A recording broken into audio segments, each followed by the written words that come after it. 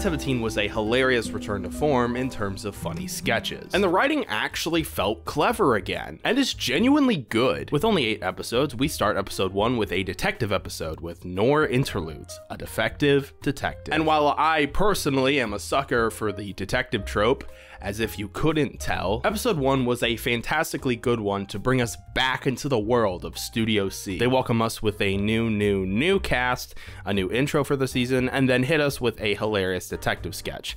They've definitely done this trope before, but this time the repetitions were handled to perfection, especially paired with the sound effects, creating an environment of hilarity, and Jason, being the main protagonist of the sketch, nails it out of the park with his believable acting. Best skit of the episode, honestly. Throughout this episode, they have these noir detective interludes to transition between sketches, and although some of these quick jokes don't land well, it's meant for us to move on to the next sketch and not take up too much of our time on it. The transition between sketches 5 and 6, however, was a really good one that stood out to me. Speaking of skit 6, it was a Power Rangers parody. While I was skeptical at first, since they have done a Power Rangers sketch before, this time it actually feels like a Power Rangers episode with the fast cuts, sound effects, and goofy editing, which works in its favor since the main joke genre in this sketch is juxtaposition. Skit 7 was a quick bumper called Studio Oopsies, a series that I would have bet money on that this was going to be a reoccurring bit like they've done in the past with other series, but I'm glad that this was not the case, because personally it was just not my favorite transition that they've done. It was just a creative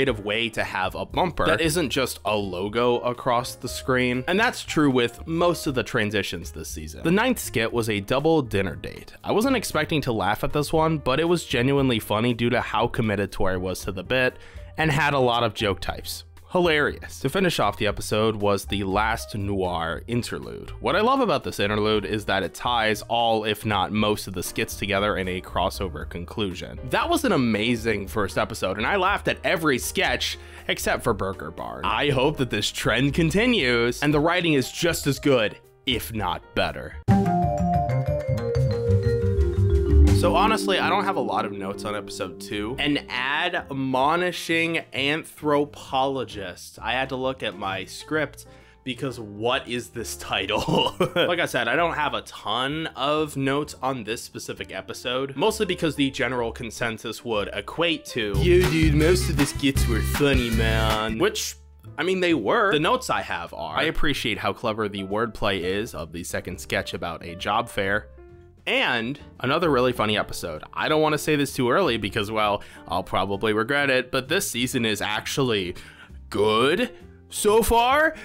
Studio C is good again. What I will say is that episode 2 made me start to realize that most of the time, I didn't laugh at the transition sketches. The third skit, How Do You Spell?, and the X-Men outro sketch were my least favorite out of all the bits this episode, as well as the opening sketch with the outside diner.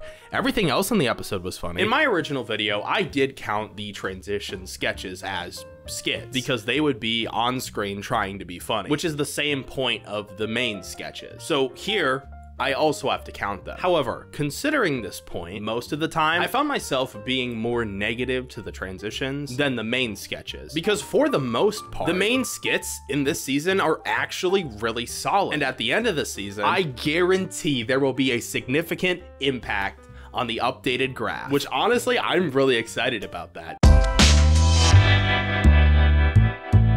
Episode 3, A Secret Scarecrow, is the Halloween episode. Because of course, you can't have a new season without new holiday-centered festivities. In the form of sketches, obviously. I'm sure you could guess at this point, yes, there is a new exclusive intro, and this time they took some creative liberties by using paper puppets on sticks. The good transitions that stood out to me this time around were between skits 2 and 3, as well as between 5 and 6, and man, the VFX always get better in this show with every season, both with the transitions and the actual sketches. Something I was not expecting was a country song out of nowhere, but it does match with the theme of Halloween due to vampires, so I guess it counts as a Halloween sketch. But that is not where I was expecting that song to take a turn at.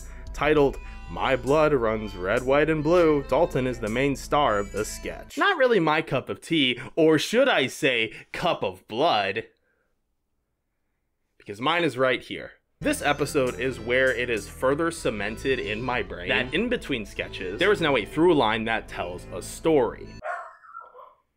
not that story, which I do appreciate, even if they aren't humorous some of the time. Obviously, I made that clear in episode 2, but to be honest, every episode this season has that factor, which I do think makes the episodes better overall. The 4th episode of season 17, A Terrible Tailor, has one very specific highlight that I would like to share that I don't think a lot of people realize. In the very first sketch, this episode is a hilarious classroom sketch where Jason is trying so hard not to break, and it's killing me because Jericho is hilarious in the sketch. And then in the 8th sketch, Jason finally breaks, and it's implied that this part was probably improv, and I love it. Episode 5, An Elderly Embezzler, featuring Lisa Clark, who was the first guest of season 17. If you couldn't tell, each episode in season 17 is now titled a blank blank, and generally has the theme that ties through each episode with a conclusion that mentions one, if not most of the sketches, to make the ending more satisfying to watch during the credits. In this episode, there is a Lisa Show sketch, which while being hilarious, the reason for that is the commentary on content creator culture in terms of sponsorships. Which, speaking of that, while I may have no sponsorships, I am supported by my producers and production assistants at patreon.com/MasterEth. Haha, satire! Next is episode 6, A Bossy Biker. The opening to episode 6 was a clip from the Oscars, and honestly, I can't believe Jason won an Oscar for Best Original Score. Not comedy? I mean, alright. At least it was a hilarious opener. In this specific episode, after skit 4, is a nice look back of the show, especially for us studio seers. Studio heads? Is there a fan base name? I mean, it was a little treat for us studio heads. I'm just gonna make it a thing now, you can't stop me. Then we have skit 6, a sequel army sketch. This is my favorite of this entire season. Loudness, costumes, repeats, juxtaposition, awkwardness, and speech patterns combined into this abrasive back-to-back joking action that is so good. We then end the episode with a pet store sketch where one of the members breaks on stage. I absolutely love when this happens because you can tell they are trying so hard to keep it together. But sometimes when the funny concept is literally in your face, it is not easy to ignore it and say your lines. Episode 7, A Belligerent Bowler, featuring Mallory Everton, made me so happy when I realized that she was a guest. As a refresher, Mally was part- Mally? Who's Mally? As a refresher, Mallory was part of the original cast of Studio C from the very beginning, so to see Jason and Mallory back on Studio C at the same time was definitely a situation that I very much appreciated. Skit 1 reveals Mallory on stage, which made the crowd happy. The transition between skits 2 and 3 goes hard. No, I'm not going to play it because last time I did that, I got copyright claimed and then had to share revenue with whoever this is. And since the last skit this episode was about post-credit scenes, the credit scene in this episode is playing on that trope. Finally, for season 17, episode 8, A Snowy Stuntman. This is probably one of my favorite Christmas specials in all of Studio C history, mostly because of the transition starring Jason in his house, which further escalates to increase the comedy, tying all the skits together, as well as made me realize that fourth wall breaks don't really happen all that much in this season, which I appreciate because in the later seasons of Studio C, they relied on that trope just way too much. Also, wait a minute. Did Studio C see my video? I made him some sugar cookies. To the newer cast. Wow, what a great addition, Jimmy. You really spiced up that anecdote, made it your own, put your spin on it. Now, before we go to the graph portion, I want to mention season 17 as a whole. One of the reasons why there weren't a whole lot of notes is that I was genuinely enjoying my time with season 17 and was blown away by how good the comedy actually was. I had my initial doubts, don't get me wrong, but season 17 gives me hope for the next season and future seasons to come, because at this point you know there's going to be a season 20. There just has to be. Out of the 64 sketches this season, I am happy to announce that 43 out of these 64 sketches were funny. After putting all the season 17 numbers into the graph, I am actually blown away. Honestly, this definitely shows quality over quantity because there are only 8 episodes in season 17. Numbers of sketches are significantly less, but I think it works in its favor, honestly. Funny sketches, although it doesn't look like a whole lot of significance, it definitely is an improvement from season 16 and past season 9. It is the highest one of the newer cast, beating all of the seasons from seasons 10 through 16. Hilarious hilarious sketches shows a shocking spike. It's almost as high as season 9, which was the original cast's last season together. And even more of a shocking discovery are the percentages of funny sketches to unfunny sketches. And the percentage of season 9 and 17 are almost exactly the same, with season 17 actually being in the lead, which is crazy because this now means season 17 beats every season except for seasons 2, 3, 5, and 6, which are Studio C's golden era. Before I talk about season 18, I wanted to take a minute to check up on JK Studios, the original cast of Studio C, and mention a film, Go West, which I hinted at a previous part. This film is a comedy set in the Old West with some of the original members of Studio C, narrated by Sean Astin of all people. It wasn't out the last time I talked about Studio C, and while I was originally planning on going to the theater to see it, I couldn't have included any B-roll about the film unless it was the trailers. This was my first stumbling block I found myself tripping on. Because while there are a list of places to watch this film, every place has this movie available for rent only, which can stop some people from seeing this film in the first place. I understand that independent artists should have the right to make money, so this isn't me complaining about the fact that movies cost money. I'm just explaining that there's a harder barrier to entry to even watch this film in the first place. The cheapest option is to rent it on Amazon Video for like $2, but since PayPal isn't an option, since Amazon specifically hates PayPal and does not allow it on their site, the only way is with a credit card. Until I found Vudu/Fandango Movies, where you can watch it for free, but with ads. And if I ever want a chance at recording B-roll so I can dissect this movie to see if it even is worth people's time, since I am a broke boy that respects people's time and money, this is the best option for me. So after creating an account, it is now time to go west. And the first paragraph of the section is done. Purdue Distribution is the first thing that appears on screen, along with Brothers Inc. and JK Studios. We open on a book where this place takes in Missouri. An intro montage introduces our characters, and some people play multiple characters, which is going to be interesting to see how these characters are different from each other, and means that almost every actor is from Studio C. Aveline's husband dies, Cora is her sick sister, and Aveline must reach the West before winter. Already the plot is kind of similar to that other unofficial Studio C movie that people were mad about, where two women go across a country to see their family during the sickness. Elijah travels to the West with a cart he got from a salesman. You are as shrewd as you are strong, Elijah. The two main characters finally meet in a store, one of them being Robert, and her store is under new management after her father died. While in the store, it is revealed that Aveline has a daughter who is getting married and has to visit her in the West. Robert is now going west since Aveline didn't pay enough money for her purchase. Hank, Terrace, the doctor, Charlotte, Joseph, Julian, and the captain are also introduced in the story, and the captain leads them west. Aveline takes Cora with her, even though Cora has dysentery. Wild West holiday is hinted at here with some golf balls and golfers, which makes me think there is more to this movie than a Western.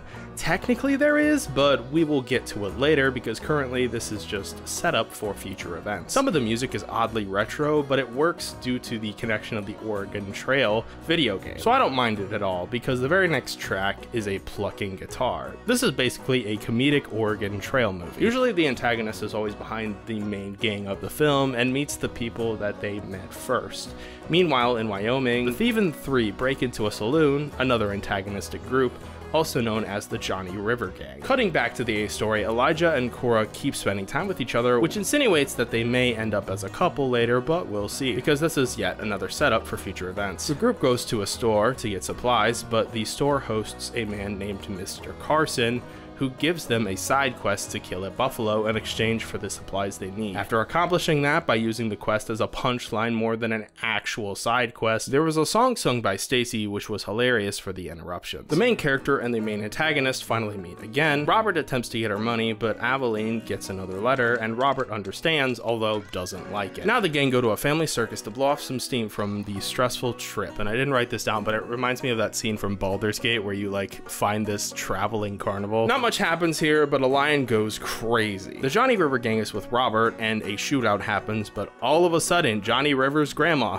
Johnny River Sr., shoots up a storm. Elijah gets kidnapped, and Robert gets the info she needs. The captain dies in sinking mud, and the group breaks up, so now Aveline and Cora are alone, headed to Oregon, but after a while they meet back up, along with Robert and a third antagonist, the Beast, which dies at the hand of the golfer. No wonder they kept appearing throughout the story.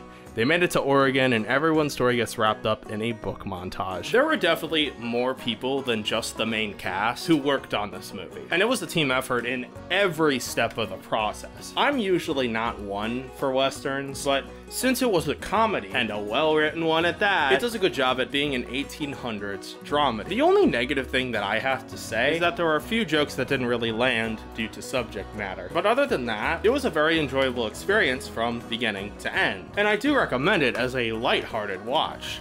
Now, if you'll excuse me, I'm gonna go west. I was gonna wear the boots, but you could barely see them in the shop. Now, on to season 18. This is the season that contains the 200th episode of Studio C, the one where the original cast returned for the special episode. Since this is the opener for the entire season, I do have high hopes for this one, especially since I have already highly praised season 17 and JK Studios' first official movie. Episode 1 is an hour-long special, which doesn't happen very often. This is the episode where they reference all of the beloved skits from the previous original cast seasons. So if you've been watching the show for the past decade like me, you will most likely appreciate it. 12 skits are present in this episode, and here is a list of all the cameos, instead of me reading them for the next 2 minutes, since every skit has some form of cameo and reference. There's a Marvel-style intro, which, given the theme of the episode, works in its favor by clashing worlds together. The names of the cast members appear on screen during the skit after the intro. Some of the goofy bumpers are just the cast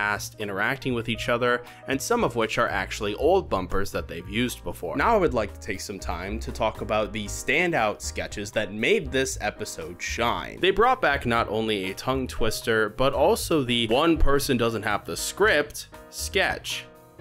Twice. These two styles of skit are few and far between, and I always get excited when there is a new one, because it breaks the normal mold of the show to bring us something different for a change. Neither of these styles disappointed in this episode, and I am so happy they brought this back, because this was one of my favorite skit styles from earlier seasons, mostly because it heavily relies on improv, something that a scripted show like Studio C rarely does, especially when Mallory tries so incredibly hard to not break, and it's fantastic. The other standout sketch has actually nothing to do with previous knowledge of the original cast. It is a Pixar mom sketch, which is something I was not expecting, but couldn't stop laughing at the very specific Pixar meme that they were integrating into the sketch. I'm just gonna play a clip for you because you need to see this for yourself. Oh, sorry, that's mine. All right, I will not stand for such egregious... Whatever, this is lame. I'm going. Tired of this! This is the best episode of Studio C in a really long time. Literally every single sketch was hilarious. For a 200th episode celebration, they really knocked it out of the park with this one. I'm not even being sarcastic, I'm genuinely impressed. Put this into perspective, I've uploaded like, what, 260 videos on this channel? Like, that's crazy. Now, episode 2 was a juxtaposition in terms of a number of sketches and humor. Episode 1 has 12 skits, and episode 2 has 6 skits. And honestly, it works in its favor. 2 of them I found to be kinda boring, but the rest were humorous. Honestly, I could sum up episode 2 with one paragraph. There's a Jared Shores reference in the background that only studio heads would get. The shark impressions were actually on point, especially Barbara, and this is exactly how I feel about Bluey. I'm pushing the off button, it's not working. I'm not going to prison because of a kid show. It's a lot more than just a kid show.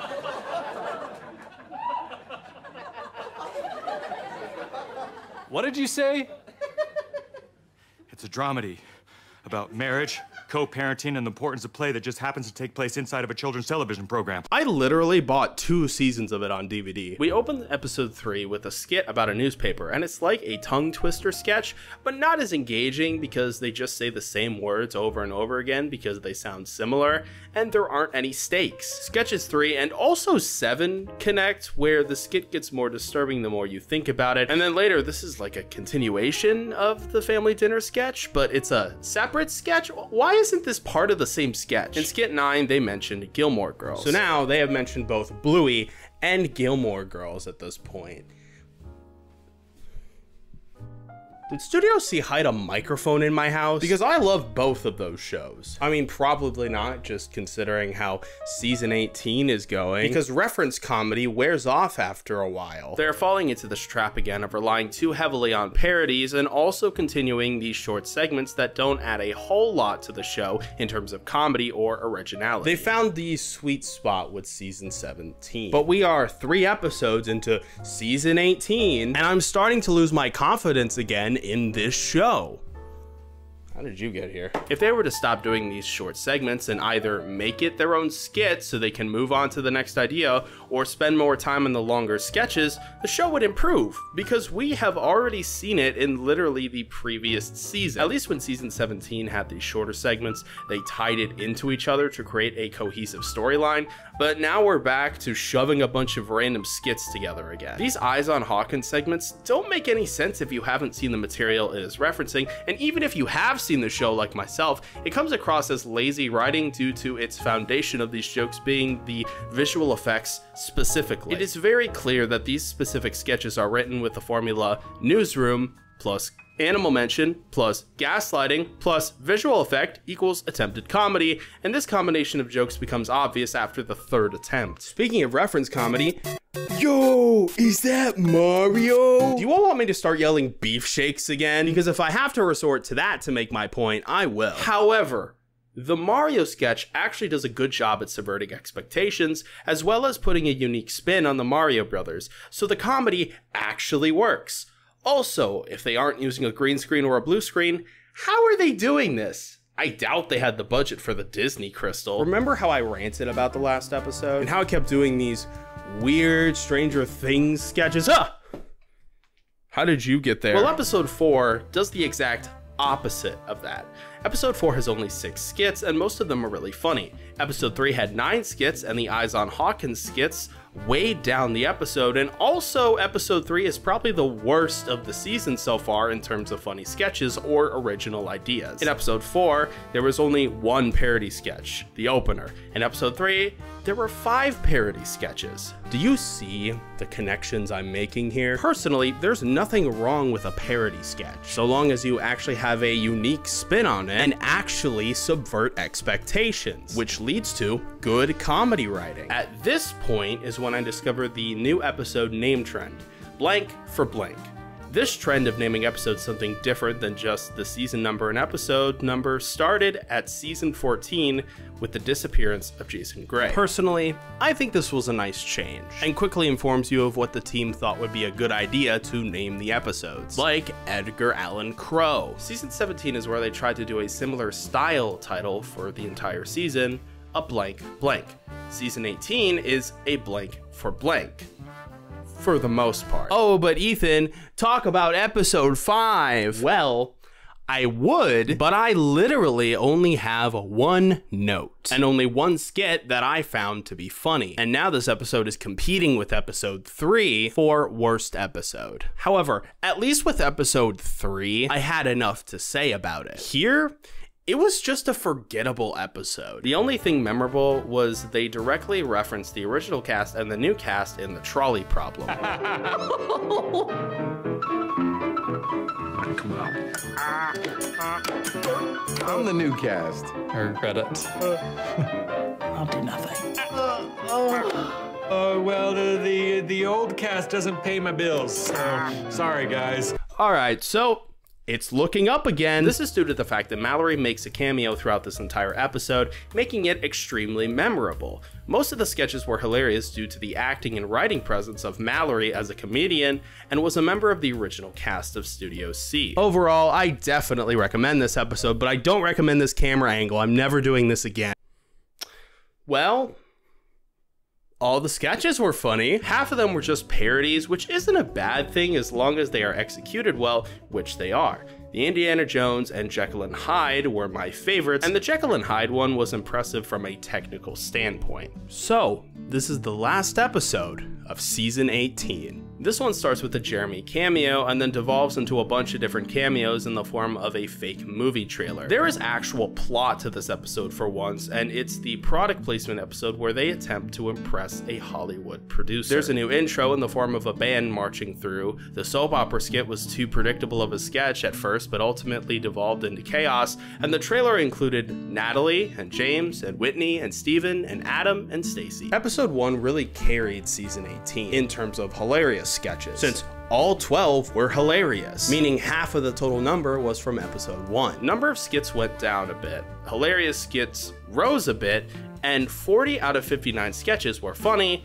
but there was a slight dip. Since seasons 17 and 18 were so close in terms of percentages, I decided to simplify this graph by rounding either up or down depending on the percentage. Also, it'll just look cleaner in general. This means season 18 beats season 17 by a percentage, again because of season 18's 200th episode. 17 and 18 beat all of 7 through 16, so we know that there has been a rising shift of some kind, whether it's writing, comedy styles, or cameos. It also beats seasons 1 and 4. Season 3 and 18 are tied, and 17 and 18 basically beat all the seasons except for seasons 2, 5, and 6, which we've already established as Studio C's golden era, so of course it wasn't going to beat that. But man, I'm starting to think that the question we asked at the beginning is becoming more of a statement rather than a question. After dissecting both season 17 and 18, as well as the JK Studios' first official movie, I am definitely more in the camp of recommending these newer seasons. For sure, season 17 with its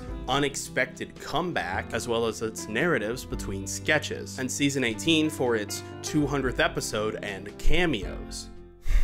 Alright, I think I'm ready to confess it. Studio C is good again.